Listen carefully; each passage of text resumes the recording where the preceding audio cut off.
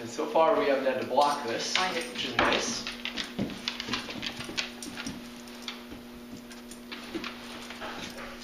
She's looking for reward. She's like, I found it, I found it. And this is what I find with dogs who are strong on the odor. They'll often request their reward, there we go, from the handler, even if it's there.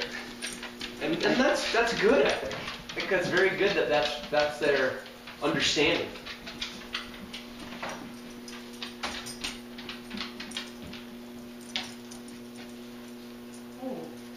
When should I reward that? Oh yeah. Well, I think the fact that you were asking that question, that's that feeling I'm talking about. I think you asked the question because you got the feeling that seems good. I would buy that in a heartbeat. There you go. That was really nice.